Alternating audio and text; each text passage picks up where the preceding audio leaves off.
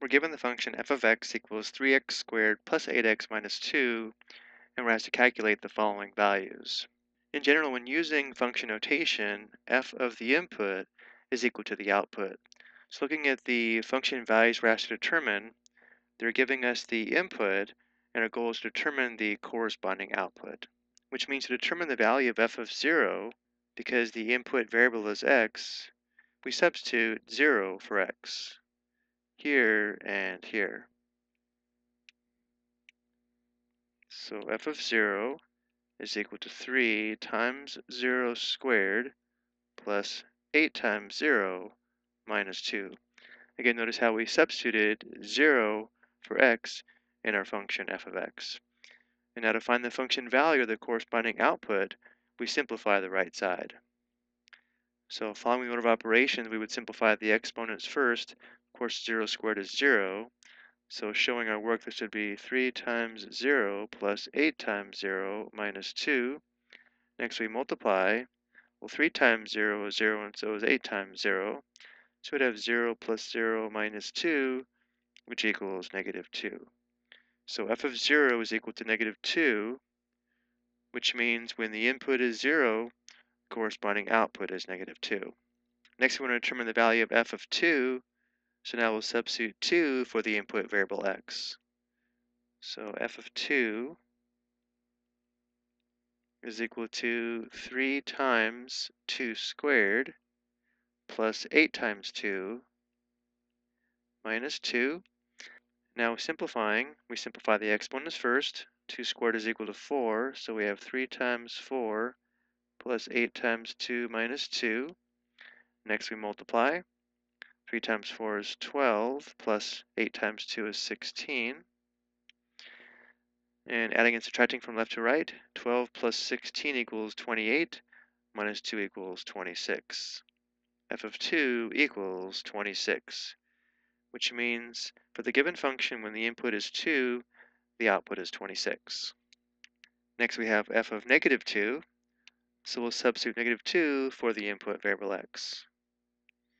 f of negative 2 is equal to 3 times the square of negative 2. We need the negative 2 in parentheses to make sure we have two factors of negative 2. Then we have plus 8 times negative 2 minus 2.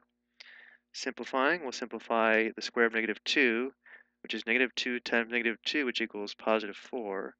So we have 3 times 4 plus 8 times negative 2 minus 2.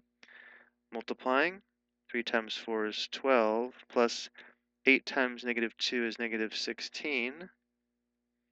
And now adding and subtracting from left to right, 12 plus negative 16 is negative 4, so we have negative 4 minus 2, which equals negative 6. f of negative 2 equals negative 6, which again means for the given function, when the input is negative 2, the output is negative 6. Next we have f of the quantity x plus 1, so we'll follow the same procedure even though the input is the expression x plus 1. So if we substitute x plus 1 for x, f of the quantity x plus 1 is equal to 3 times x squared will be the quantity x plus 1 squared, plus 8x will be 8 times the quantity x plus 1, and then minus 2. And notice how on the right it says do not simplify, which means we can stop here. We do not have to multiply this out and combine like terms. So f of the quantity x plus 1 equals 3 times the quantity x plus 1 squared plus 8 times the quantity x plus 1 minus 2. And then finally we have f of negative x. Following the same procedure, we'll substitute or replace the input variable x with negative x.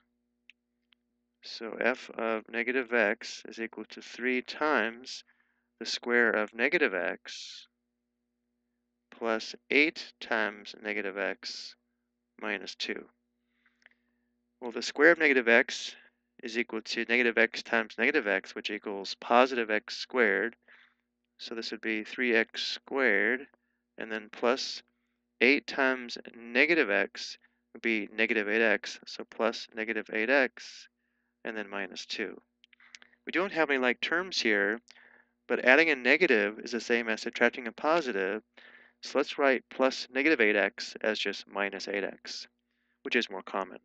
So f of negative x equals 3x squared minus 8x minus 2.